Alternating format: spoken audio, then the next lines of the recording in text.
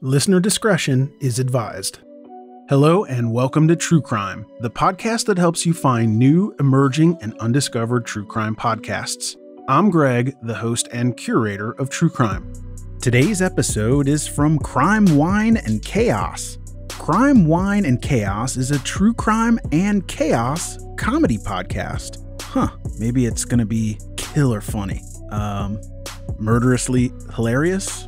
It's gonna slay? That's all I got.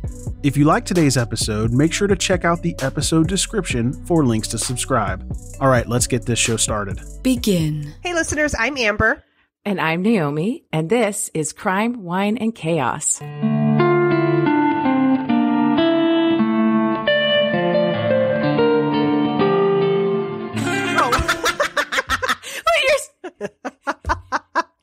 Oh.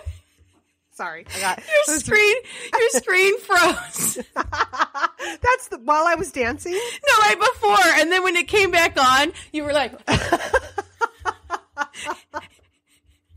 oh my God. Stop it. Snort laughs. I'm already loving everything about this. Okay. So sorry. No, love it. I'm going to do a quick, in case people are like, what? So Erica has decided to take the rest of the summer off to spend with her little. So for the next 4 weeks, I will have guest co-hosts, and I'm starting with my big sister, Naomi. Big sister. She's a tiny human. I thought older was not correct. No, it's fine. You know what? It's fine. I am a strong, independent feminist woman, and I am not embarrassed by my age. As you shouldn't be. I will be an older woman, and I am proud of it. Okay. So my older sister, and I love all this, and of course you've heard her mentioned a gajillion times because most of my best stories have come from her. Oh, stop When I'm drawing a blank and I'm like, she's like, how about the Yuba County 5? I'm like, oh yeah. That one was a doozy. That one's crazy pants. So sad. It's so weird. I'm convinced it was that guy that they never found. He did something. Bad. Oh, one of the 5? Yes. Yeah, he was like never found. He like disappeared. They never found his body. It was like only the other 4. And he was the one that was like questionable and like not actually like he was just like older and troubled and not like one of the, he didn't have any like disabilities or, you know what I mean? That the other guys had. Anyway. Yeah. The weirdest part was that they clearly died of starvation, not hypothermia. Yeah. Like they were just hanging out in that trailer. They were there for a long time. Like, what are you doing? Yeah. I don't know. Yeah, it was all it's so weird. So weird. Weird. Ugh, upsetting. So thanks for that. You're welcome. Nice. Oh my gosh. So you don't drink wine, and that's fine. I don't. I have my water. Do you want... Is it a specific kind that you want people to know about? Or? It came from my Berkey.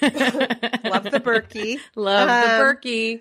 I have the Rona right now. I poured myself this much wine. I was literally going to ask you, and then I forgot. Like, oh yeah, she has the Rona. How are you feeling?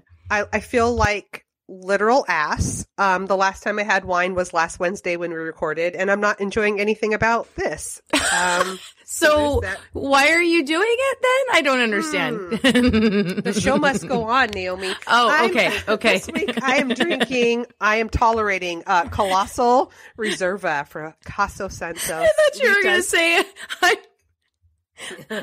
what was the word you used? I'm enduring. I'm tolerating. I thought you were, when you said colossal, but when you first said it, I thought you said I'm tolerating a colostomy bag. I'm tolerating. That would be more than a tolerant. Shit's gone way wrong if I've got a coloscopy bag happening. Literally. A calliope bag? Yeah. Oh my God. No, I'm not doing that. Oh my God. That would be the cap on this week though. Like, well, now I've lost control of my bowels too. So there you go. Kiss. Just a chef's kiss to the rest of this week. Which is, sorry, I'm going to keep coughing and. It's okay. You do it. Yeah. The Rona finally struck me down. I had a good run. Yep. I had a good run. It happens. It's happened to the best of us. I did my Rona stint in June. Your Rona stint. Mm-hmm. I feel like ass, but you know what? That's okay. It's okay. You got anything for the good of the order before we dive into these horrific stories? Do you want to tell people about yourself, or is that awkward circle fun time? I mean, what more do they need to know than I'm your older sister, and I am pivotal. I am the reason why you are the way you are. No, I'm just kidding. Oh my God, she's not wrong. She's not wrong. Shit. Who was your friend that was like, there are 3 of you? Yes. That was my favorite comment ever. Oh, that was Kathleen.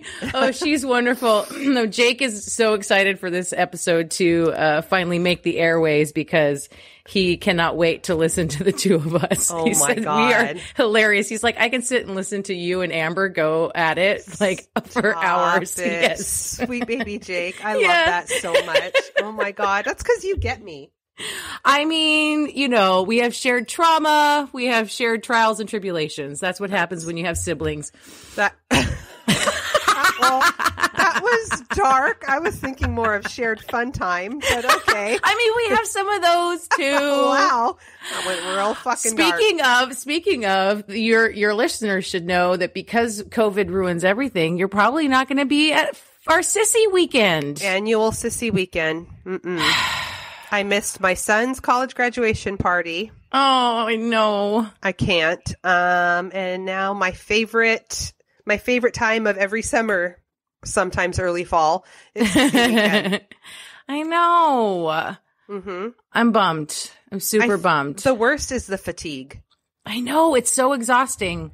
But it's also like, once I got through the physical fatigue, I still had this just kind of general ennui or like a malaise. It was just like, it wasn't even physical anymore, but I still couldn't do anything. It was so weird. I know. Yeah. It's really weird. It is weird. I hate it. I did finish a book for the first time in over a year, though. Yeah? What'd you read? Jodi Picoult's novel that Michael bought me back in January in Leavenworth. What is it? I don't even remember what it's called now. What kind of book is it? She writes sort of like her most famous one, I think, turned into a movie with Cameron Diaz where it was like the one sister was born with like leukemia. And so the parents intentionally had like another child. An organ baby? Yes. So her books are a little bit dark. There's a lot of just a little. Yeah. Just some light reading for your Rona stint. And this was a book that she clearly wrote during the pandemic, and it was very Rona focused. And I was like, well, this is depressing. And okay, let's just triple down on the Rona depression. Excellent. I finished that today, so that was fun. Okay. All right. Well, you're going first, right? I am going first. Tell me a crime story. I am, and there's nothing funny about it, but there's. Well, just so you know, my chaos story is ridiculous. So I will lighten us up. How do you know? Oh, because I told you that it was ridiculous, but you don't know what it is. You have no idea. Okay, great. No, but I felt okay going a little bit bleak since I knew that you were going to lighten the mood. But this is so weird. So the entire time I've been podcasting, I've been trying to find this story that I remember watching on some ID show. But of course, there's a million to choose from, and I didn't know which one it was. And the details that I could remember kind of fit into any true crime story. So no Google search would find it? No, and I accidentally found it. I feel like you've talked about this before. Yes. Because you've been searching for it. I have. I found it. Oh, this is exciting. I'm really excited. Exciting. Yeah. Wait, so how long ago did you watch this ID show originally? Like 4 years ago. Okay, I cannot wait. Let's get into it. Okay. I'm going to tell you about our gal here who we love. Her name is Katy Sharp, okay? Okay. All right, she's 24 years old. She's a college student in Illinois. She's working and saving money so she can move to Nashville. She doesn't really say why, other than like she just thinks Nashville is like the coolest fucking place ever. Like the glam and the big city and all the things, like she's just drawn to it. So she wants to move to Nashville. Okay. She's been in Illinois her whole life. She grew up in the suburbs of Chicago. Mm-hmm. She has a little sister or younger sister, whichever you prefer. However you're feeling. And her family is super tight-knit. So In September 2010, Katy is working a couple of different bartending jobs to pay for school and save for her move. And her main job is at a bar called Choppers, which she describes as being like Cheers. Oh. Yeah. Where everybody knows your name. Everyone knows your name. She says everyone knows each other. Katy calls it her home away from home. Everyone there is like family, and she felt really, really safe there. So she loved Illinois, but she always wanted to experience a big city, and she just heard great things about Nashville, so she was like, I'm doing it. I'm going to Okay, I'm sorry. She lives in the suburb of Chicago. I know. I know. Sorry. Well, we can still take it lightly. Chicago is one of the biggest cities in the country. It's like a major city. All of John Hughes' films were filmed outside of Chicago. And Chicago was like the site of every good 80s movie and some of the 90s movies. Mm-hmm. And it doesn't say anything in any of my research that she's like a singer, because that's normally like why a person would want to go to Nashville if they are vying after the music industry in some way. Maybe she's a country girl at heart, but maybe she wants a country city. Maybe she does. I don't know. Maybe she does. So there's no way to know why, but this is she's hyper focused on this dream, and she's doing her damn thing. So Choppers is where Katy first meets Jimmy Mcnamara. Okay. So she's at work. Huh? That sounds familiar. Maybe, but there's also lots of McNamaras in the world, or Mcnamara. Depends on who you're asking, how they pronounce it. Oh, well, right now you're asking me, and I'm pronouncing it McNamara. You got it. Great. So that's how I read it. Okay, great. So she goes over to the jukebox to select songs, and he comes over and starts talking to her. She said it was really obvious that he was trying to flirt with her, and he came across as someone who was extremely lonely. Oh. So Katy, our girl Katy here, she's 24 years old, and she's beautiful. Jimmy appears to be maybe in his 40s. He's overweight with a mullet. Oh, wait, what year is this? This is 2010. Okay. Before the mullets made a comeback. Basically, there's no excuse for this. There's no reason for this mullet. No, there's not. I mean, you have to have a reason, you know? Jimmy offers no reason for the mullet. No. Look, your reason is either like, I was young and it was the style at the time, or I want mullets to make a comeback. Those are the only two reasons.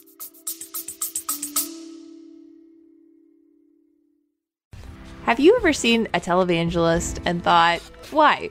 Or how? Well, on Short of the Glory, we attempt to answer both of those questions. I'm Ellen. And I'm Maddie. And we're two cousins that have a deep interest in the big names, the big institutions, and the deep pockets of white evangelicalism in America. Listen to Season 1, available on Spotify, Apple Podcasts, iHeartRadio, and most places where you can find podcasts. Subscribe today, and you'll be the first to know when Season 2 drops in early 2023. Peace be with you. And also with you.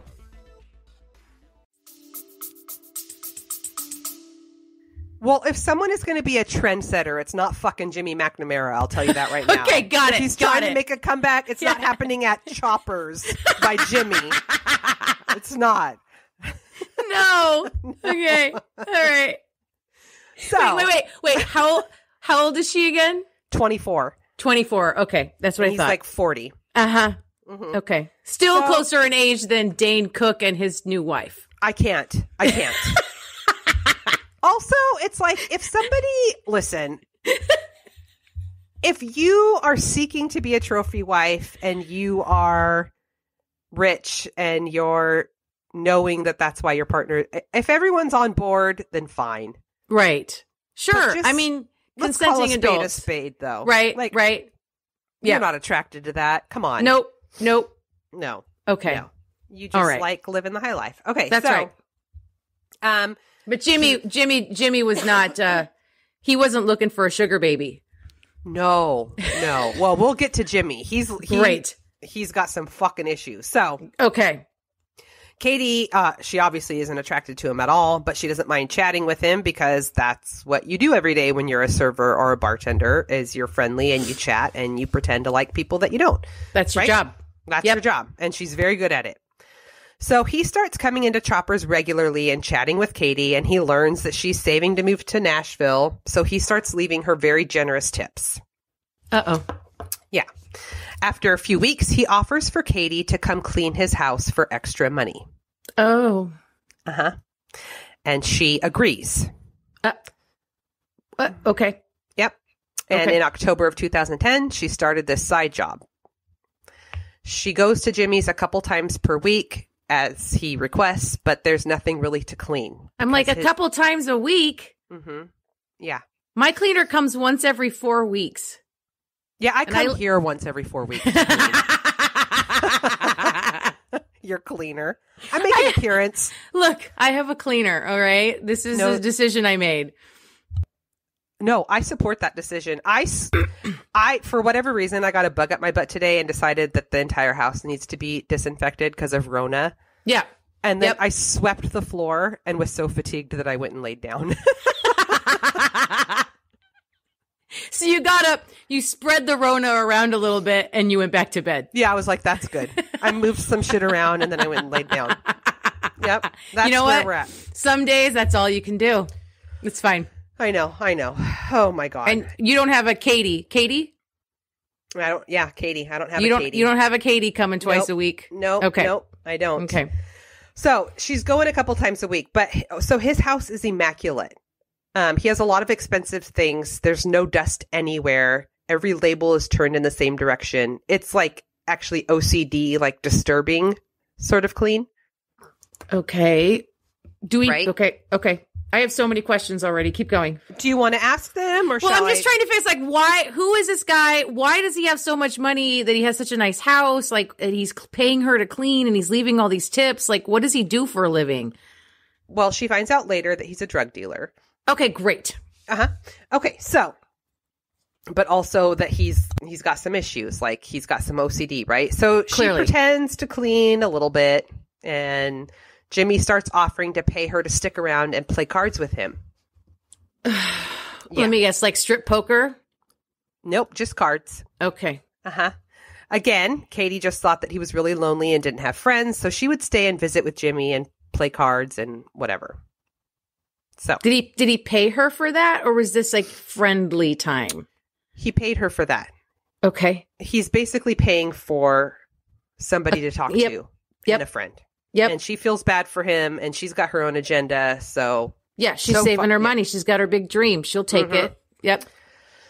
So over the next 2 months, a friendship develops, and Jimmy confided in Katy about his childhood. He said that his mom passed away and his dad was physically abusive.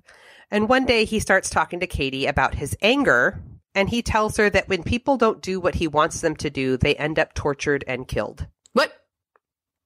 Mm-hmm. He just says that? Yeah. And Katie's like, okay. Uh-huh. Yeah. Yeah. Yeah. Mm-hmm. So did she just nope right out of there and end that shit? So she tries. Uh-huh. So she obviously goes from feeling sorry for him to being afraid of him. Yep. And he also tells Katy that if she doesn't do what he tells her to do, the same thing will happen to her. Well, I mean, obviously. Yeah.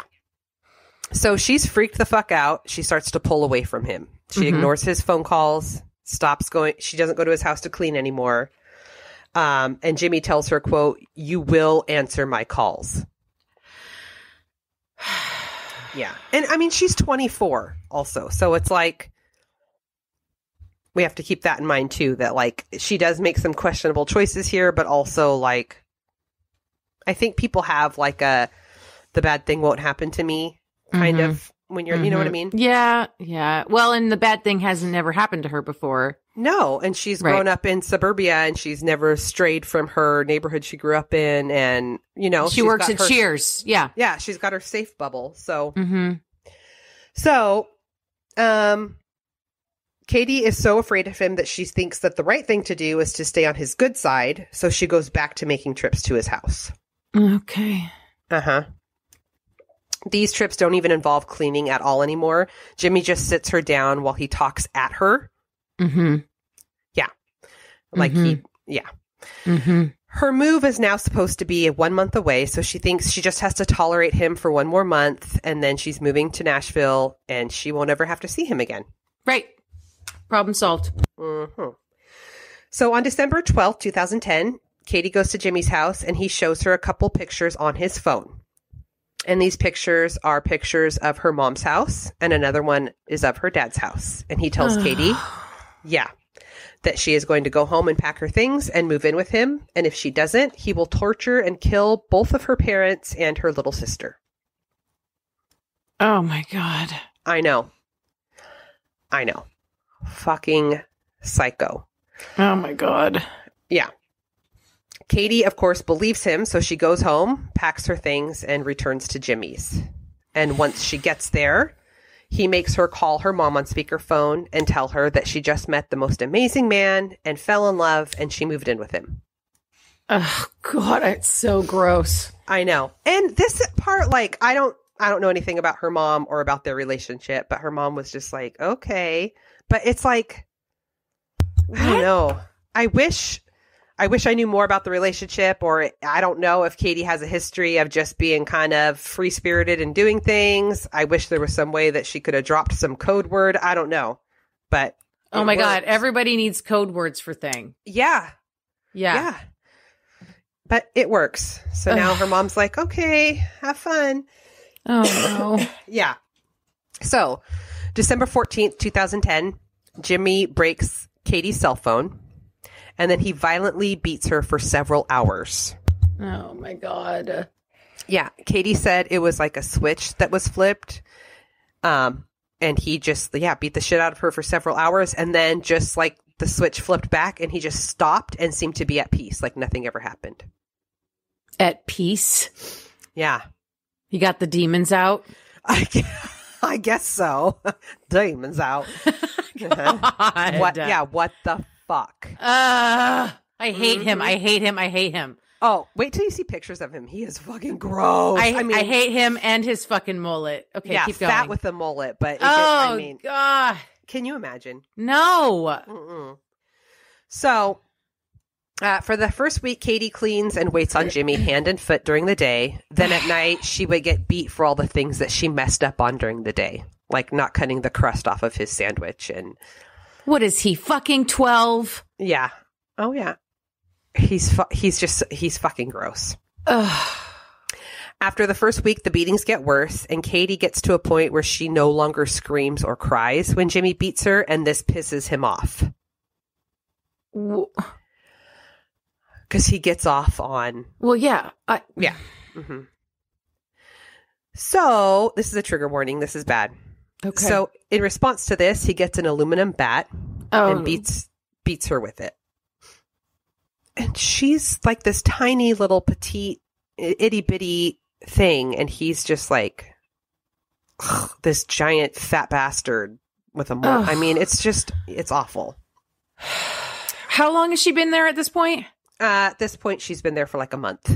Oh. Mm-hmm. Both of Katy's shins are split open from the bat, but Jimmy only gives her 30 seconds each day to clean and dress her wounds, and she is also not allowed to take a shower. Ever? She hasn't taken a shower this whole fucking time? No. Yeah. So then, on December 24th, 2010, Jimmy takes Katy out of the home for the very first time. They go to his brother Charlie's house for Christmas Eve. What? Yeah. I know. She's just like broken and battered and unshowered for over a month, and he takes her to his brother's house to celebrate Christmas? Mm-hmm. Yes. He thinks he is a master manipulator when he is not. I think I don't fucking know. I don't know. I actually can't speak to the pathology of Jimmy Mcnamara. We'll get to it because his brother is fucking disgusting too. So they go to the brothers. Also, I feel like I have maybe heard this story before. Like it's ringing the dimmest fucking bell. Oh. But not enough. Keep going. Okay, I will. This is horrible. Keep going. It's fucking horrible, but keep going. Okay, Yes. so it's very clear that she's been like severely beaten. So she's hoping that someone at this family celebration will notice and say something. Yeah.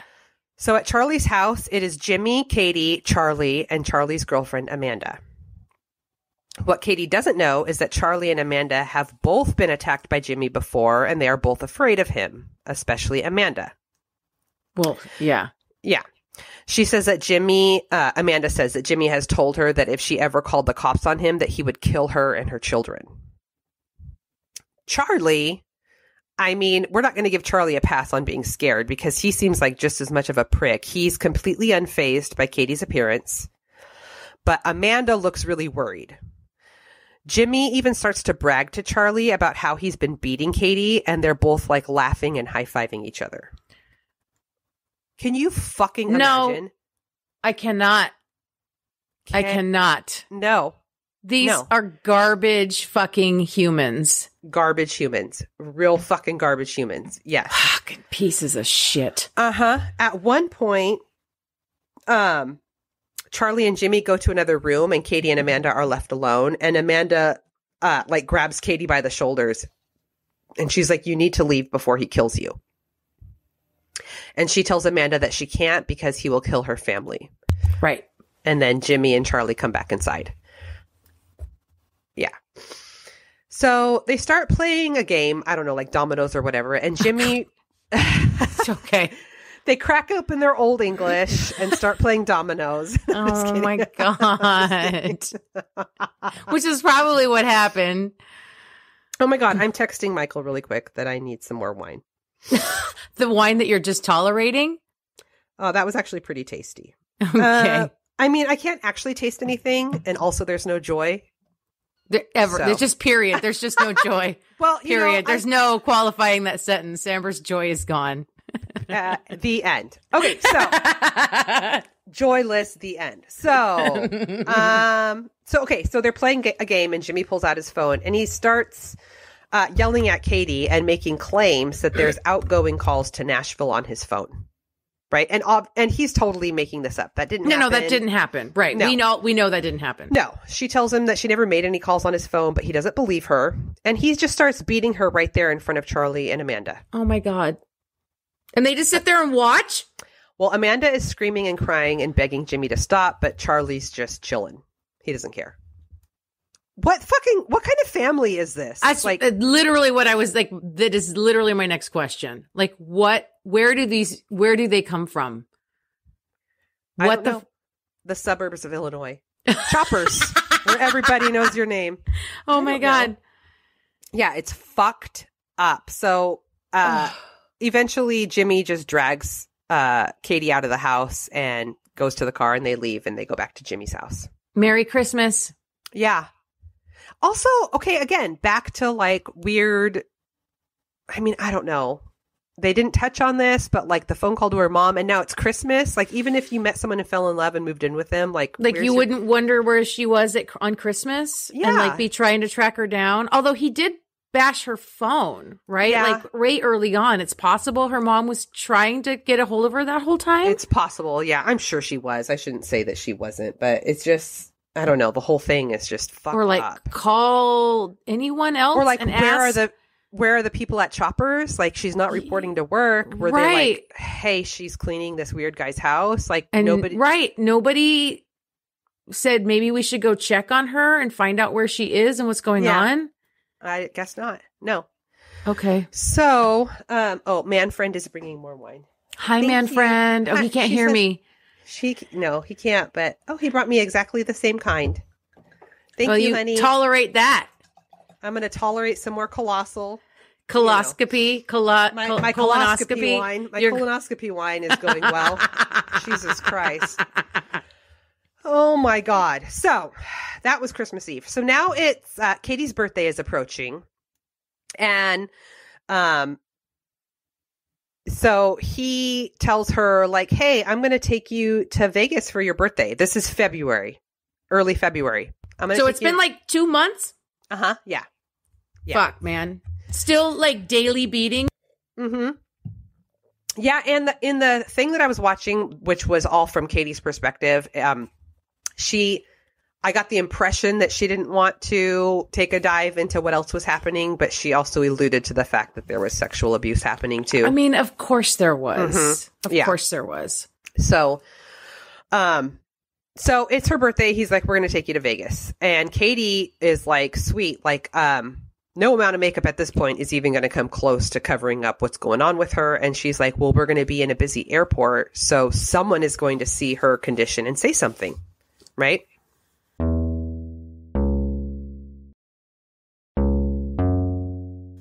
Mm-hmm. Yeah. This is just repeated failures from humans. So on February 11th, 2011, they arrive at O'Hare International Airport. They go through the crowded airport, through multiple security checks, board their plane, and nobody says anything. Oh my God. I mean, I don't. Not one single, hey sis, are you okay? No, nobody says anything. And she's like, I can't even fucking believe it. Yeah. They're also in Vegas for a couple of days, walking through crowded casinos, gambling, going to restaurants, and still nobody says anything. I know. I mean, in Vegas, I can believe it. Well, yeah. It's like rough night, you know? Right. Yeah, totally. Yeah. Mm-hmm. So the day before they are scheduled to fly home, they're in their hotel room at Circus, which I stayed there once, never again. I wasn't surprised to hear that that's where they're at. Mm-hmm. Like, it doesn't get any bleaker than that. No shit. I've never been, but I've heard stories.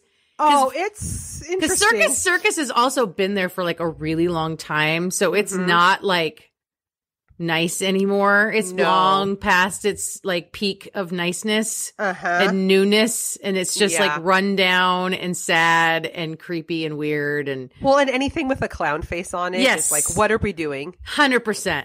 100%. Honeybee. Who is your target demographic here? Right? Jamie McNamara. That's who. The mullet crowd.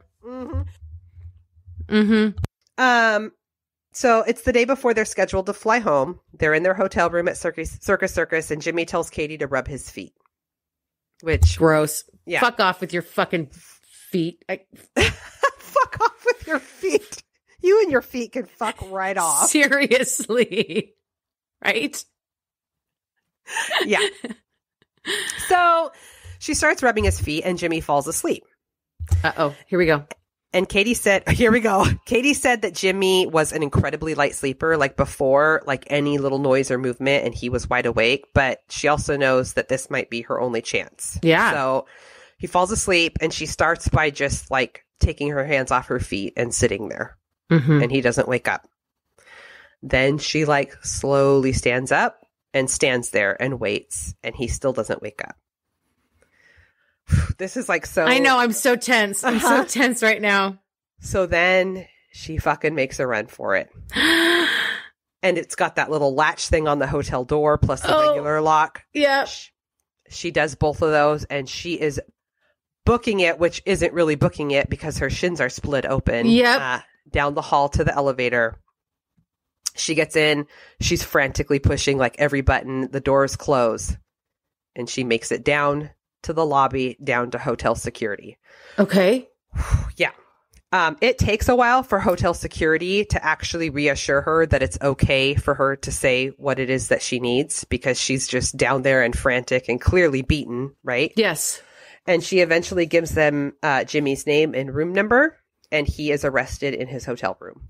Oh, I'm so glad, because I was worried this was like this other story I heard about, and I was conflating the two, where the hotel staff did not help her, and she ended up getting stuck back in the room with her abuser. No. Seriously? Yes, that's another one. I don't remember where I heard this one, but it was not that long ago. So I was really waiting for the twist at the end where you were going to tell me that it didn't fucking work, and I was going to be so upset. Oh my God. Was it also in Vegas? I think so. Because that's what kept coming up. Because when I was trying to find this story, all I could remember was she was abducted and taken to Vegas, and that she waited until he fell asleep and ran. And this other story kept coming up, and that's the one. Okay. I think that's the one. because that ended up not being the point at which she got away because they did not help her. No. Yes. Fuck right off. Yes. Okay, well then, aside from the fact that Circus is gross, I will give them kudos for their security team. Excellent. Yep. Yes. Golf clap for Circus. And okay. She was saying that the whole time she was running, he thought he was right behind her, but it sounds like he probably stayed asleep. The whole time. Yeah. Yep. Because he would have been out of that room looking for her, and he was arrested in the room. In the room. Yep. So she's taken by ambulance to the local hospital with life-threatening injuries. I mean, I'm surprised she's still alive at this point. How long can you be treated like that before your body just gives out? And with like the aluminum bat, like her shins were split open and she had just been like putting like paper towels or something on them. Right, so she's got infections. I'm surprised she didn't have internal bleeding. Like, So they get to the hospital and all of her ribs are fractured. Her lower back is fractured. She has a staph infection in her legs, and doctors tell her that they will likely have to amputate both of her legs to save her life. Oh my God. She has legs that need to be amputated, and she fucking ran. Badass. Fucking rock star. Yeah. Yes. So they get in contact with her mom, and when her mom gets to the hospital in Vegas, she initially she goes right past her and doesn't recognize her. Well, yeah. Yeah. Oh my God, it's so sad. When Jimmy Mcnamara's name comes across the Illinois detective desk, they recognize the name because 3 years prior, he had a victim just like Katy, but she was so afraid of him that she refused to testify, so they were unable to prosecute him. What? Uh-huh. Yeah. Yeah. Which is like... don't get me started on the criminal justice system. No one has time for that. No, that's a whole other spin-off podcast. That's right. That is literally, yes, that is hours and hours of conversation. Which, put a pin in that. We'll come back to it. We'll do that. You we'll do can't that get justice unless we re-traumatize you. Okay? Right. Okay. Yeah. On October 23rd, 2013, Jimmy Mcnamara was convicted of first-degree kidnapping and bodily harm. He was sentenced to life in prison. Oh, good. Yes, and doctors were able to save Katy without amputating her legs, and she has since made a full recovery. Oh, did she move to Nashville? She didn't say. Oh. She didn't say. Oh, I know. That was my thing, too. I was like, did you live the dream? It didn't say. We never found out? No. Oh. No, but what a badass. I can't. Oh, my God. It's just chilling to think like a person is asleep and you need to run. And I can't. That whole thing. That is like that sleeping with the enemy thing. Remember that movie? Yes. Yes. Somebody moved the towels. Yeah. Yeah. Yes. Mm-hmm. Yes. Oh, what a badass. Unbelievable. I am so happy that actually sort of had a happy ending. Mm-hmm. Oh my what God. A piece of shit. He's so fucking gross. He's so gross. Oh my God. I mean, she's forever changed. I know. I really hope she went to Nashville. I do too. I do too. Yeah. I mean, I don't know why one wants to go to Nashville. I mean, we want to go to Tennessee as well. We will someday. We want to go to Dollywood. We really, really, really. Dollywood is the dream that will not die for me, but same. Yeah, but just to visit. We're not moving to Pigeon Forge. No, we're not going to live there. No. Just a quick walk through. Saw it. I saw it. I can check that off. Now I'm going back to Seattle. Some snappy snap of some pics. Get some selfies by the Blue Mountains, or whatever they're called. The Smoky Mountains. The Smoky Mountains. Yeah. Sorry, the Blue Mountains are in Oregon.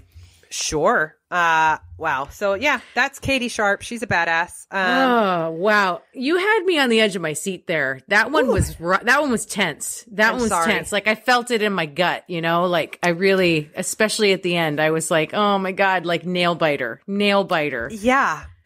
Oh my God. What? Oh my. Ugh. Where I found that finally was on a show called Surviving Evil, episode 8, season 2. Have you watched that show? I don't think so. It's a good one. Is that on the ID channel? It is. It's okay. a good one. Okay. And then Las Vegas Sun.com, reviewjournal.com. Those awesome. Are my sources. Yeah. Good. Wow. Good job, sister. Thank you, sister. Mm-hmm. Fucking Katy Sharp. I'm so glad. I am like really Like, I feel really honored to have joined the podcast today as a guest on the day that you got to tell the story you've been searching for. Finally. That is amazing. Yes. That makes me really happy. Me too. It makes me happy. I'm happy I finally found it. Oh, yes. That's good. That's good. Okay. I am ready for some chaos. Oh, you ready for this? Oh my God. I hope this is going to be, I hope you enjoy this story as much as I do, and two, as much as I enjoyed putting it together for you. So, are you ready? Should we just jump into it? Okay. So here's my chaos today. Bear with me, because I am on I told you earlier, I'm on a little laptop doing all the things, and I want to be able to see your face so that I can get some of your reactions while we go, but I also need to be able to see my document here. So, sure. Okay. Oh, I just got a little nervous. Oh my gosh. I have a little butterfly action. A little nervous. Hold on. Give me like 1 second to drink your water and Okay. Should I tell I'm going to tell you, we're going to talk about something called the Freetown Project. Okay. I've never heard of that. Okay. Oh, great. So we'll start with this. Amber. Uh-huh. What do you know about New Hampshire? Absolutely. I know that it's the place where Maura Murray went missing. That's true. I didn't even think about that. Okay. That's about it. And I think it's a ski town. Maybe. Mostly? Well, I think they're skiing in New Hampshire for sure. Is it part of the New England hub? Yes, it is. Okay. Is definitely part of New England. Its next door neighbor is Vermont. They're like right there next to each other. That's all I know. Okay. Well, okay. New Hampshire's state motto is live free or die. Just die. Yep. Live free or die. Oh my God. Those are your only two choices. Those are your choices. In New Hampshire. Catchy, right? Are you into it? Okay. Yeah. All right. So New Hampshire was settled by revolutionaries. Okay. And they loathed taxes by the crown. And they were pissed when the newly formed United States government planned to tax them as well. Okay. So began a deep-rooted tradition in that state of avoiding federal taxes. They also have no state income or sales tax. New Hampshire also has some of the laxest gun laws in the whole country, and they boast the highest rate per capita of machine gun ownership. Oh, what are we using those for? I don't know, but they've got more per person in New Hampshire than any other state in the union. Perfect. Mm-hmm. Okay. So it isn't surprising that New Hampshire would be a bastion for political views outside the mainstream. Yeah? Yeah. And in fact, in the past 20 years, it has become the de facto center of libertarianism. Oh, interesting. What is libertarianism exactly? Well, as an official political party, libertarianism was founded in 1971, and it's been a fringe movement most of its existence. Libertarians believe, first and foremost, that taxation is theft, that government's role is to protect individual property rights, and that personal freedoms reign above all else. Yeah? Okay. Mm-hmm. They also believe in a free marketplace that, when left alone, will sort out societal issues all on its own. Oh. Yep. Okay. A very common libertarian sentiment is government is not the solution, it's the problem. It almost sounds like constitutionalists. Sort of, yeah. I mean, there are definitely some of those in the camp. Okay. Libertarianism is a big tent. There's a lot of views can get captured in that libertarian. A lot of offshoots. Mm-hmm. Yeah. Okay. So according to an extensive psychological study into the minds of various political belief systems, libertarians are a very logic-driven group, more so the Democrats and Republicans, but they are less socially connected and loving. Are they like an every man for himself kind of Kind of like that. Yes. Personal freedom and personal liberty is king. Okay. Got it. So enter John Bobiarz. I think that's how you say his name. It's Babiarz. So I'm going to call him Bobiarz. Sure. Moving forward. Okay. So in the early 90s, he and his wife, both libertarians looking to live a more self-sufficient country life, unmolested by agents of the government, decided to move to the small town of Grafton, New Hampshire. And we're talking, Grafton's small. It had barely more than 1,000 residents, maybe 1,200, less than 800 registered voters, many of which never even really voted. Yeah. Covering a total of 46 square miles, it contains one paved road that runs through town, Route 4, one tired general store with a single gas pump and a sign reading regular gas. Stop it. RUGULAR. Oh, wow. That gives me the uncomfortable tingles. Okay. I know. One church building. One abandoned mica mine that's a tourist attraction now, quote unquote. A small public library that is open for 3 hours on Wednesday mornings. And that's oddly specific. Yeah. That's when the librarian's available. Yep. That's when the library's open. And a fire station that pulls double duty as a town meeting hall. Okay. One elected sheriff covers the whole town. Bobby Ayers describes the citizens of Grafton as, quote, unsupportive of bureaucracy and, quote, hostile towards zoning. Oh. Yeah. Okay. Libertarians do not like laws and regulations. Okay. At all. As a principle. They're like, I just put my flag here. This is where I'm building my house. That's right. Okay. Okay, great. You got it, sister. All right. Bobby Ayers and his wife built a modest life for themselves on their new property with chickens and pigs and a vegetable garden and beehives. You get it. Sure. Yeah. He became a volunteer fireman. He's very important to him. But of course, Grafton doesn't actually pay for a fire department of any kind because that would be ridiculous. No, that is not a government agency. No. And neighbors helping neighbors. That's right. And set his sights on ambitions of political office. He ran for governor of New Hampshire 3 times as a libertarian, and he did okay as far as third parties go. I think the third time he ran, he got almost 3% of the vote. Well, I mean, so did the Tiger King. So what are we doing? Yes, exactly. Right. Did the Tiger King run as a libertarian or an independent? I can't remember. Independent. And he got about 3%. Okay. He crushed it. I mean, not a bad showing for a third party. No, not at all. Yeah. In the early 2000s, libertarian online forums were awash with like-minded individuals across the U.S. who were desperate to connect with other libertarians with the dream of growing their political movement in a meaningful way. Enter the Freetown Project. Oh, God. The goal was simple. Hordes of libertarians would move to a small town, take over the local government, and turn that town into a libertarian utopia. Oh, my God. This would show the nation and the world what successful libertarianism looks like. This sounds like Wild Wild Country. Kind of. With, what's that cult? The Rajneeshis or whatever? Yes. Yeah. Yeah. So one website dedicated to this vision, run by a man of questionable morals named Larry Pendarvis, describes the goals thus. To remove burdensome regulations in order to obtain an anything-goes frontier that would assert inalienable rights, such as the right to have more than 2 junk cars on private property. Sounds like that's very self-serving, It's Larry. really specific, right? Like it's really specific. Tell me how many cars I can have on my property. Okay. The right to gamble.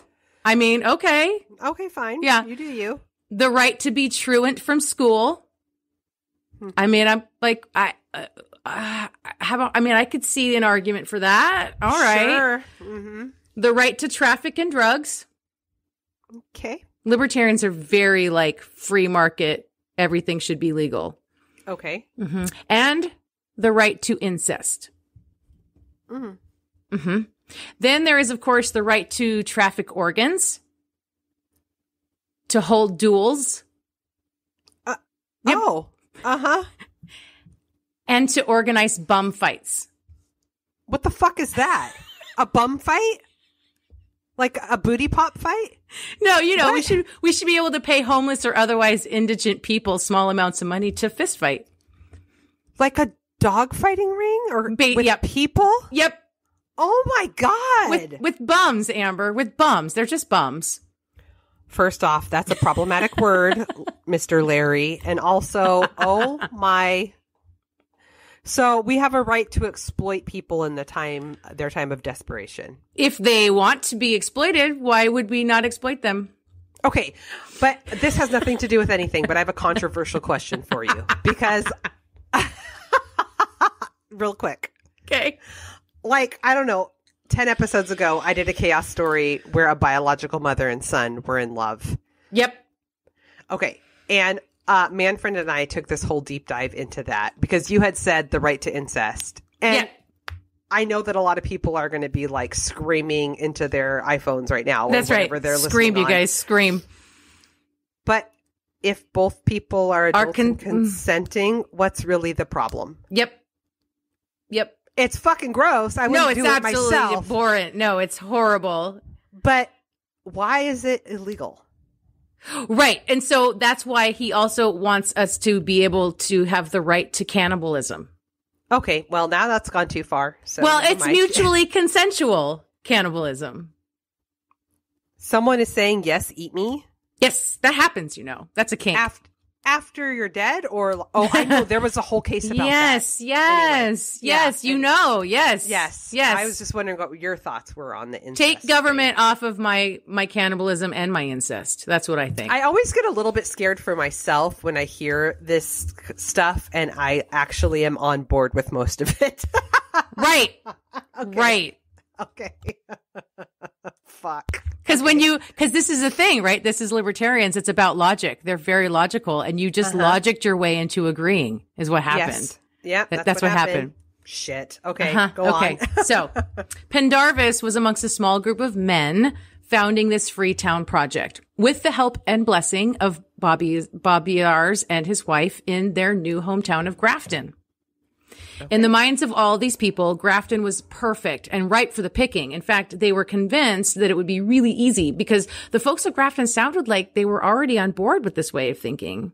In the Freetowners' minds, they would be welcomed with open arms.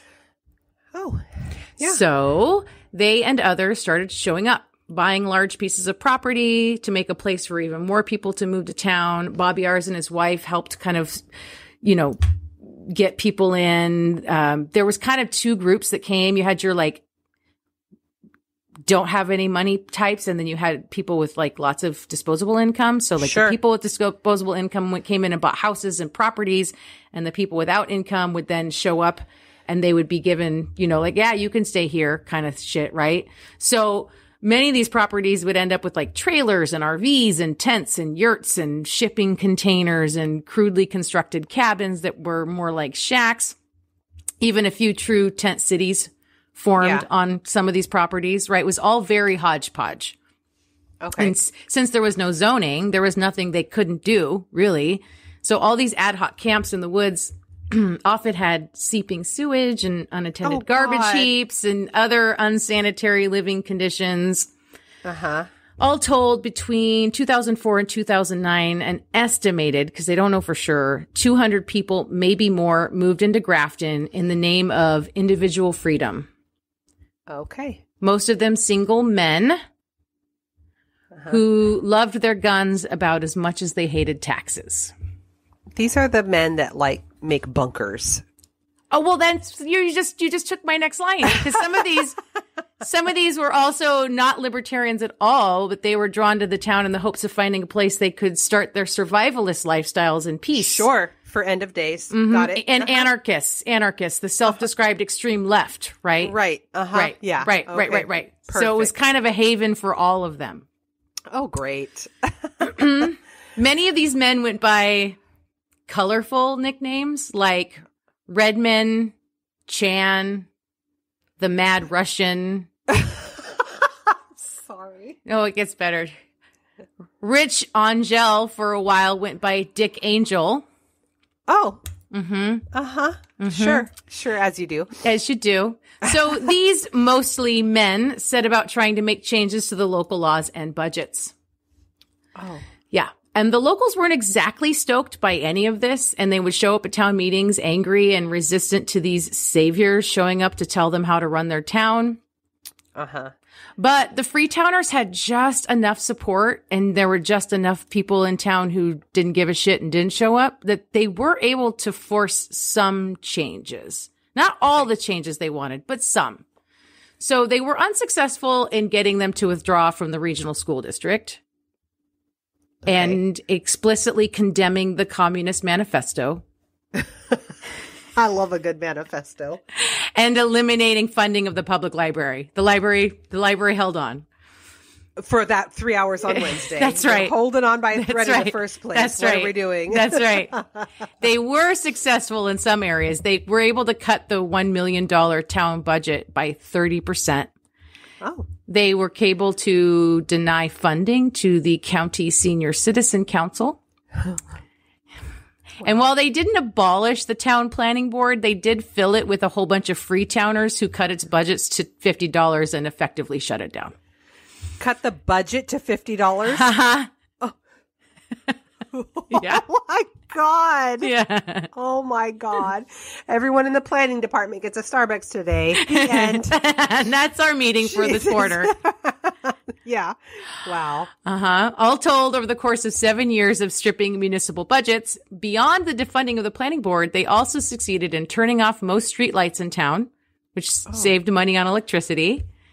Oh, sure. Yeah, they discontinued maintaining huge sections of the dirt roads because there's only one paved road, Route 4, through town. But they had all these dirt roads, and they were like, we're not taking care of that shit. So they saved money on highway materials and equipment. And they got rid of Christmas lights in winter and the fireworks on the 4th. Fun suckers, man. Yep. Okay. Yep. Great. Perfect. Mm-hmm. But those savings were offset by a huge increase in legal fees the town was forced to pay when these Freetowners kept showing up with lawsuits aimed at laws and regulations and wage increases for public servants that the Freetowners opposed. What the fuck? Yeah. But they didn't actually win any of the lawsuits that they filed against the town. Right. But the town's legal fees went through the roof, which they'd never had to do before because all of a sudden they're constantly fighting these lawsuits. Oh my God. Mm-hmm. Okay. Libertarians believe that if government gets the fuck out of way, right, private citizens and businesses will fill the void. That's how that works, right? Mm-hmm. So, in Grafton, after all these budgets were cut, private replacements never materialized. Oh, there was a private fire department, but they never actually put out a fire. Okay. The freedom-themed farmers market. Sorry. No, it's okay. It barely got going and then it petered out and died. Sure. And the public service militia never even got off the ground. Uh-huh. Mm-hmm.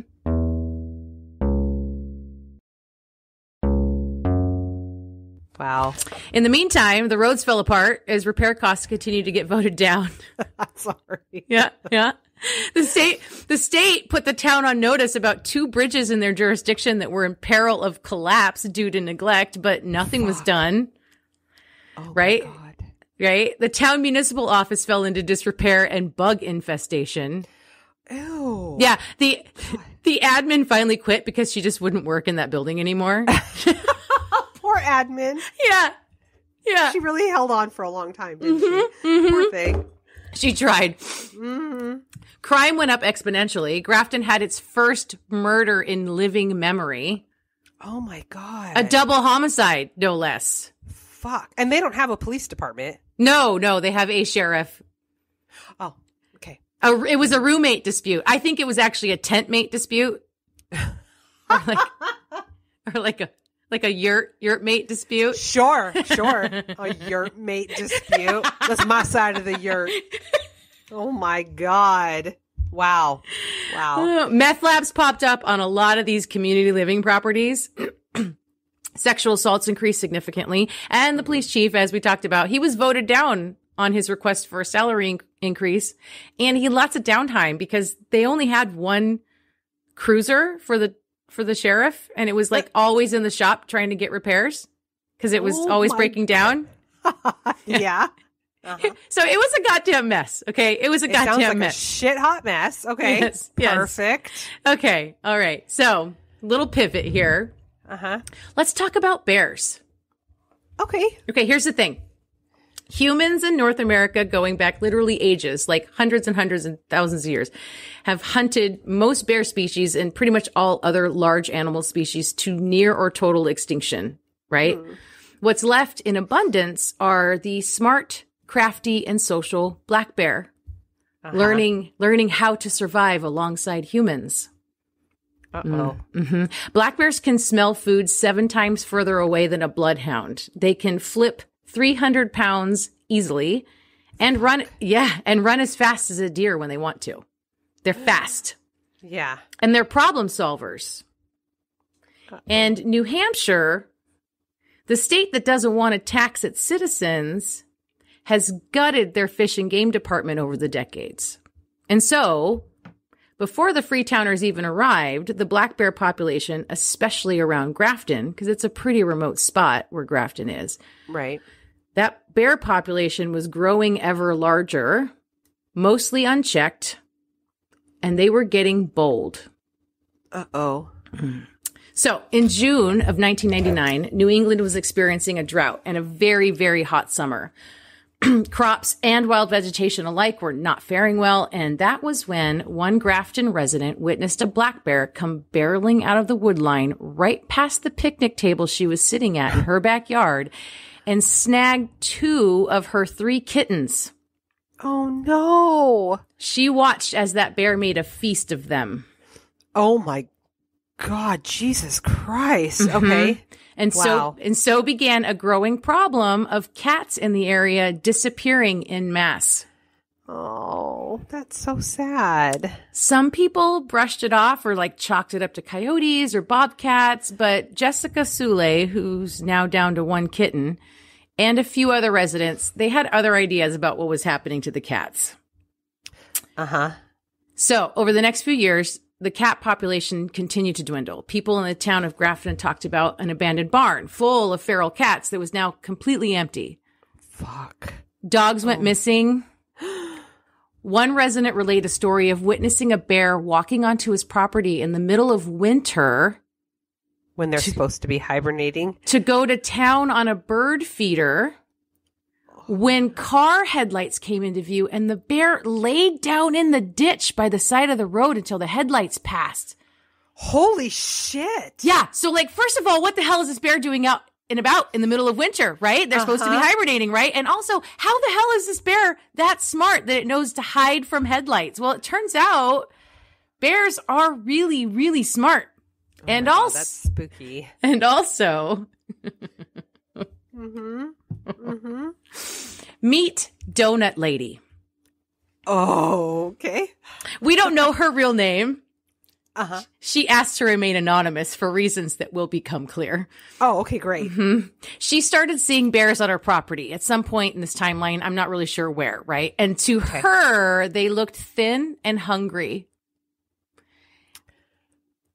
They raided her bird feeders. They have a thing for the bird seed. The bird feeders are always a thing.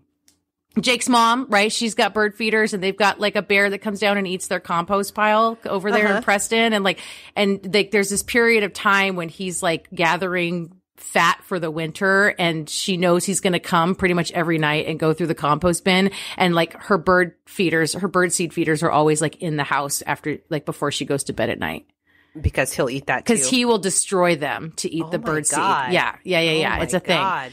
So they raided her bird feeders, as bears are wont to do, and she decided the right thing to do was to feed these bears. So every day on her feeding rounds for her own animals, because, you know, she's got this property, she's got whatever, chickens, goats, whatever she's got, right? Her dogs, her whatever. So she goes and does her rounds every morning to feed her animals, and she adds the bears to her list. And she would dump a pile of bird seed, like a bucket of bird seed, or a pile or bag or whatever, near one of the trees on her property for the bears. And then she would sit there and watch because, oh, aren't they cute? She'd watch these bears like eat the bird seed.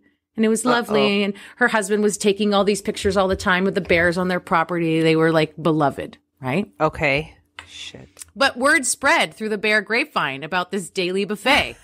The bear grapevine. Yeah. And before long, more and more bears were showing up every morning to get some of that free seed action. Yeah, because they're telling their bear friends, Yes. like, hey, there's a seed pile here. That's Come right. with me. That's right. Yeah. That's exactly right. Fuck. And birdseed is actually pretty expensive. So she started buying feed grain instead. And she started feeding them twice a day. Holy shit. It got to be so much grain that she would literally buy it by the truckload to keep up with their appetite. Oh my God. She was spending more money than she cares to admit. So kind of we have to just guess exactly how much this was costing her. And she did this for a long time. And she would top each pile of grain with a dozen donuts. She would order fucking donuts. Just for the cheap bears every ones. day? Just the cheap ones, Amber, from the like market. A basic glaze. Like a basic glaze from like QFC, right? Like Which the also cheap- is my favorite. Basic glazed is I mean, the you best. can't go but wrong with a basic glaze. No. But yeah. A dozen donuts? On top of the pile of feed. Yeah. Wow. Okay. And over time, these bears would get closer and closer to her while they waited for her to dump her buckets, right? And so like they would know. And so this like grip of bears is like hanging out, like clamoring and jockeying for front position. And she's like doing the like, get away, shoo. And they were basically like unshoeable at this point. Yeah, of course. And they're bears. And how many are there at this I mean, I didn't get a number on it. I just know that it was a growing group of bears. Sure. I think it started out as like a mama and a couple of cubs, but like it got to be much more than that. Fuck. Okay. Wow. Bobby R's was dealing with bears over on his property too. They were relentlessly raiding his chicken coop, which was in a constant state of upgrade and fortification, like always finding either feathers that showed that the chickens were gone. One time he actually found a bear just sitting there, like ripping chickens apart and eating them. He's not even trying to hide it. He's No, like, what? no. Here I am. Yeah. And of course they destroyed his beehives, going for that sweet, sweet nectar of the gods that the bears cannot resist. Yeah, yeah. Like Winnie the Pooh. Yeah, 100%. Even his ram wasn't safe. He watched a bear eviscerate his ram. Oh my God. Okay. He put up heavy duty electrical fence and that didn't keep them out. You know, like so anyway, Bobby R's obviously wanted to hunt the bears down. Like yeah, that's what you do. Get with his machine gun. Yeah. With his machine gun. Sure. But state laws don't allow for that kind of thing. You need a hunting license and it has to be a certain time of the year and you can only hunt a certain amount with that license in a certain way. Right? And here's the thing. Libertarians would say that as soon as an animal steps foot on your property, you can do whatever you want to it. So on the one hand, Bobby R should be able to shoot those bears on sight, according to him. Right. And on the other hand, Donut Lady is absolutely within her right to feed them all she wants. Donut Lady. In fact, another 4 to 5 families in Grafton were also feeding the bears. Oh. And as it turns out, when bears are being fed generously year-round, they tend to no longer go into hibernation. Uh-oh. Hence the like you're fucking with like nature's natural life cycle. Bears aren't supposed to eat donuts and not go into hibernation. That's right. Okay. That's right. Okay. Great. So that Cool, explains. Donut Lady. Yeah. Cool. Thanks, Donut Lady. So that explains, right, why that one guy saw a big old black bear wandering through the snow in his yard that one night, right? Yeah. Some bears were reportedly like pulling down game cameras set up in the woods repeatedly. They were constantly like yanking them down. Like they're not dumb. God. And then they started showing up during the middle of the day. They weren't just sneaking around at night anymore. Shit. Yeah, and tons of residents witnessed bears just chilling. They're like just like super brazen now. Yeah, like right by houses, right by people, completely unafraid and undeterred and completely unshoeable. Wow. So now we have this perfect storm, right? A state bear population that is not being managed enough, an influx of new residents who don't give a shit about waste management or sewage management or recycling or basic hygiene, I'm guessing. Oh, God. Right? Uh-huh. You can see these guys, right? You can see these men. Yeah. Yeah. There's a lot of facial hair and not a lot of soap, right? Ew. A group of people feeding the bears. Another group of people shooting them or lighting off firecrackers at them to scare them away, pouring cayenne pepper over their garbage to deter them, setting up electric fences. And everywhere the bears go looking for food, because they know that there's food in all of those places, right? Uh-huh. They have no idea if they're going to be fed or shot at. Oh my God. So that's it. I'm calling it. This is chaos. This is it. This is fucking chaos. Yes. Oh my God. Uh-huh. Wow. Wow. Uh-huh. Oh, sister. That was a good one. I'm not done. Oh my God. So in the spring and summer of 2012, New Hampshire experiences another major drought, worse than 1999. And at this point, it's been over a decade of bold behavior by bears and questionable behavior by humans. Uh-huh. Tracy Colburn is minding her own business, about to feed her dog when she opens the door to her porch, only to find 2 cubs and a mama bear right fucking there. Oh my God, no. On her porch. So the cubs scatter, right? Climb over the railing and run away, and her dog gets into it with mama. So Tracy goes after them because they're like in the yard now, and she screams at the bear like you do to scare it off. And instead, mama turns around and starts coming for Tracy. Holy shit. Mm-hmm. She was really badly injured. She like put her arms up to defend herself, and she got like clawed like across both her arms and like across her chest. And she was only spared because her dog came back and started like biting at the bear from behind. And so the bear like abandoned her to go back to attacking the dog. So she was able to like run back into the house and shut the door. Mm-hmm. Wow. Wow. This was the first bear attack on a human in 100 years in New Hampshire. God. Because bear attacks are actually exceedingly rare. Yeah, for sure. Yeah. So that winter into 2013, a group of local men quietly and covertly went out one day and tracked down 5 or 6 bear dens and slaughtered a total of 13 bears in one day while they slept. Oh. This is highly illegal. Yeah. And morally repugnant on multiple levels. But they did what they had to do, right? Yeah. Yeah. To solve the problem that they've created. Sure. Right. Uh-huh. Okay. The following, the following year, there weren't really any bear complaints in the Grafton area, not officially at least. But this doesn't mean that the winter massacre actually fixed anything, because it was business as usual the year after that, right? Okay.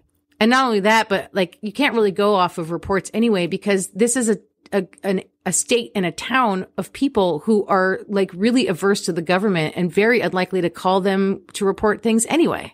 Yeah. They're not going to call like wildlife, officials to come help. No. Yeah. And when they have, especially where the attacks, the wildlife, the fish and game, like they don't really do anything. And they basically just tell them, stop leaving your barbecue out at night. Don't feed the bears. Sorry. Yeah. Yeah. Yeah. Yeah. Oh my God. Mm-hmm. Wow. So it was around this time that the Free State Project started to really gain some steam and would eventually eclipse and kill the Free Town Project. The Free State Project started out around 2003 with the aim of taking over a whole state. Okay. Specifically New Hampshire.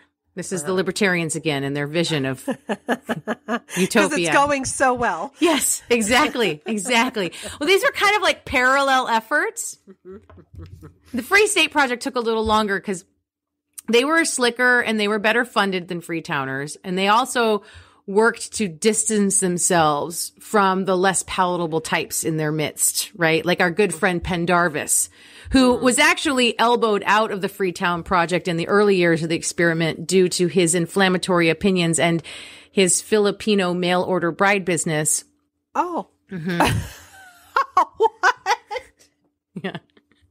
Sure. That'll do it. Yep. I guess. And there was a couple others that they really tried to, say, like, not claim as theirs, right? This guy, Ian Freeman, he's a very popular podcast host with a large global audience, but he also espouses his opinion that minors can consent to sexual relationships with adults. What the fuck? He's a podcaster? Mm-hmm. He's a libertarian podcaster. And then there was Chris Cantwell, who wanted to be a part of their whole thing. And they were like, nope, because he famously participated in the Unite the Right rally in Charlottesville. Which tragically resulted in murder when one white nationalist drove a car into a group of counter protesters. Yeah. Wow. Yeah. What the fuck? Yeah. So the Free State Project set out from the start to get 20,000 people to sign a pledge to move to New Hampshire, much in the way the smaller group moved to Grafton, with the explicit goal of turning New Hampshire into a libertarian state. Okay. And the trigger, as they call it, for the move would be when they reached that 20,000 number, right? So they reached their goal in 2016. They had 20,000 pledges and they jumped into action and the phone bank lit up and they started calling all their pledges and saying, now is the time, get your shit, move to New Hampshire. Okay. Oh. So they were getting some success, which means they had some new allies like Vermin Supreme. Vermin Supreme. What's Vermin Supreme? He is a would-be presidential candidate who has run for president repeatedly as an independent since the 90s. Oh. And he declared himself a libertarian. He's most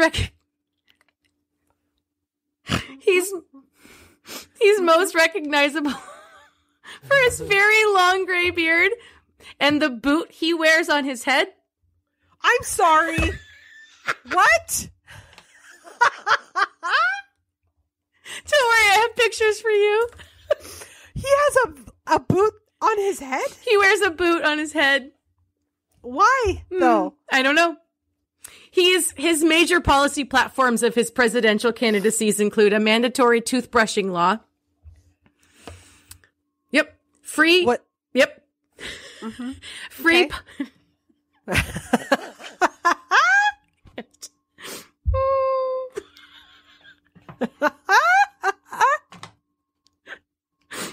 Tell me what that is. I have to know. I don't know.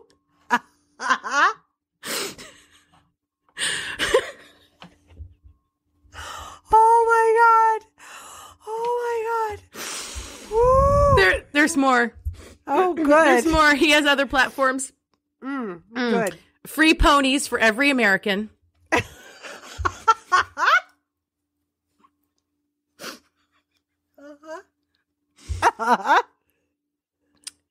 Time travel research. Obviously. And zombie apocalypse preparedness.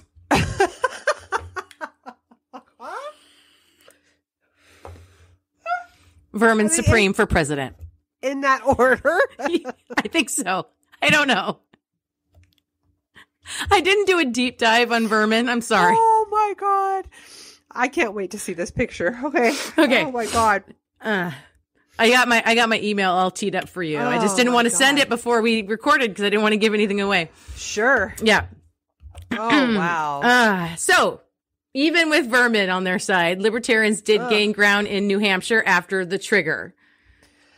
Okay. Some gained state elected positions. They would like run as Democrats and Republicans to get in the office and then, right?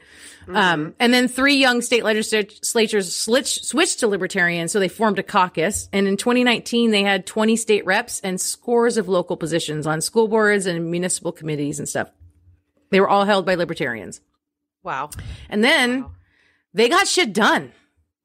Really? Mm-hmm.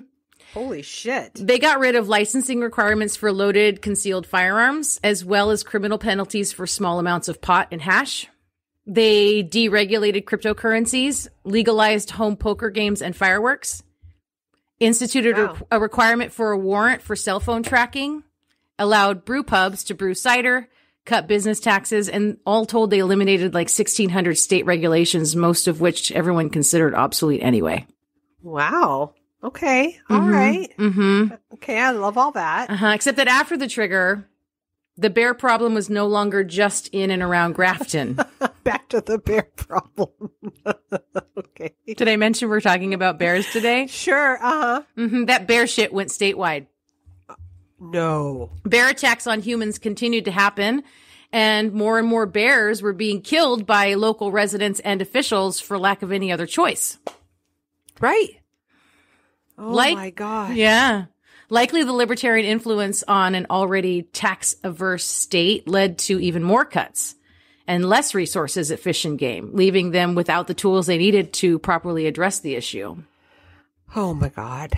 And this is decidedly a New Hampshire problem because New Hampshire's next door neighbor, Vermont, has practically identical geography and bear population, but they don't even have half the problems in their bear-human interactions that New Hampshire has. Yeah, because Vermont's not over there fucking freestyling everything with donuts. No, Jesus and they're also Christ. probably like picking up their garbage, like proper Right. people, and like disposing of it in proper places. Yeah. Yeah. Mm-hmm. Mm-hmm. Mm-hmm. Around 2019, April Rogers, 71, a resident of Groton, which is less than 20 miles from Grafton, woke up at 1 a.m. to noises in her kitchen. She wheeled herself in there in her wheelchair, obviously. Sorry. She's an old woman living alone, to find a mess of trash and bear shit and a bear in her house. In the kitchen, a bear. In the kitchen. Oh my God. So she sat quietly trying not to startle it or upset it, right? And then it lumbered over and it sat down next to her and it started like wobbling its head back and forth. And she just quietly sat there like, don't make any sudden movements, right? And then it just grabbed her face and pulled her out of the chair. No. Its claws like gashed her scalp and her cheek and destroyed an eye. And she suffered fractures in her facial bones and a few over vertebrae. God. Like, she is lucky to be alive. I can't imagine being defenseless like that in a wheelchair and there's a fucking bear. A fucking bear in your kitchen? Oh my God. Okay. The town of Grafton hasn't fared better since many, if not most, of the Freetowners did move away. Their grand experiment failed to bring about the libertarian utopia they hoped for. Oh, obs. And they left the town worse than they found it.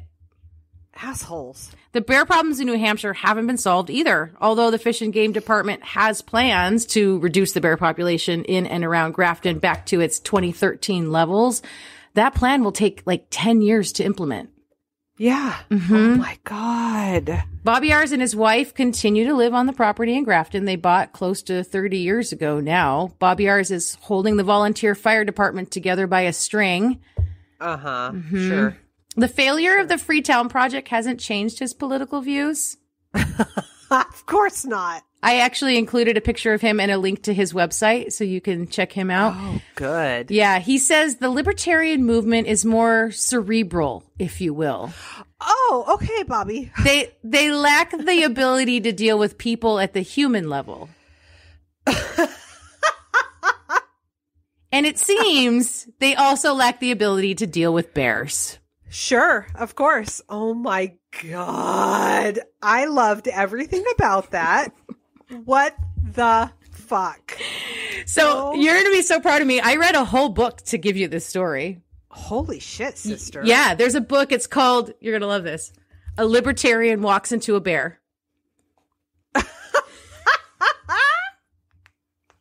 I love it so much. It's so good. And there's so much more in there. There's so many more characters I could have told you about. Like, it's filled with characters. Oh my God. And more history. And it's actually a really, really good book. It's really worth reading. I love it. Wow. God, I did. Thank you are so welcome, Sissy.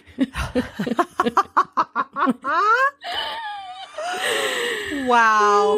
Fucking New Hampshire. Fucking New Hampshire. I'm telling you. Now you know a lot more about New Hampshire than you did before we started. Thank you for that. You're so welcome. You're so welcome. Yeah, I have pictures for you that I can send so you can include those in your posts. And I also did a little bit of my research on Vox.com had an article that was kind of a review of the book with an interview of the author, and the newrepublic.com also did an article, which is actually how I had originally heard about this story, right? Like, somebody shared this article like a few years ago, and I was like dying when I read this story. And so when I decided I was going to do this story, I was like, the only way to really do this justice is to get that book and like read the whole thing and like read the whole book. Wow. I fucking love everything about that. Thank you so much for that. I hope I never find a bear in my kitchen. No. That sounds terrifying. Oh Right? my God. I know. Wow. Oh my God. Well, this was fucking amazing. I had a good time. Thank you for co-hosting with me. Thank you for having me. I feel so special to be included in your baby. You are special. You're the first one on the list. Oh, it's the first one on the list. Well, fuck. Oh my God. Well, do you have anything else? No, I mean, I think we did all right today. I think so too. Yeah, I think I gave you. Oh my God, good. I'm so sorry. I told you my story was going to be long. I love it. I fucking love everything about it. I love the donut lady and the bear in the kitchen. Sort of. Sort of. Oh my God. And don't forget about vermin. Oh, fucking vermin. Wow. Oh my God, a boot on the head. You know what that reminded me of when you were describing him? You remember one time when you showed up at Mom and Dad's and you were talking about the guy with the long beard jogging down the street and his beard had parted in the middle from the wind? Yes. And it was like flapping, like parted and flapping over his shoulders. Yes. That's what I pictured when you were describing it. You're not too far off, except imagine a big, giant, like galoshes type boot sticking up the back of his head. Why though? I don't know. Yeah. As soon as we're done, I will send you the email so you can get the full thing. You can see the picture. Also, I wouldn't hate if he won and I got a pony. Right? No, for sure. But not in the kitchen. No ponies in the kitchen. No, I don't want a pony in the kitchen. I just want a pony. Okay. Well, all right. I fucking love you. I love you too. Thanks for having me. This was good times. It was. And it was also motherfucking chaotic. Bye. Thank you for joining us on this episode of Crime, Wine, and Chaos. Artwork by Erica Peterson. Music by Paul Abner. Audio editing by Amber Clifton. We are on Facebook at Crime, Wine, and Chaos and on Instagram at Crime, Wine, and Chaos Pod. If you would like to support the show or submit a listener story, you can visit our website at crimewineandchaos.com for our Patreon link and listener story submission. Cheers! Thanks again for listening to True Crime by Indie Drop-In Network. If you would like to nominate a true crime podcast to be featured, just send me a tweet at Indie Drop-In. I'd also love to hear if one of our featured podcasts is now your favorite show. Indie Drop-In survives off ad revenue and listener donations. If you would like to contribute, please consider buying me a coffee. You can go to buymeacoffee.com/Indie Drop-In. If you look at the very bottom of the episode description, I put a link in there to make it really easy. Indie Drop-In has many other shows that you also might like. Just go to indiedropin.com. All right, see you next week.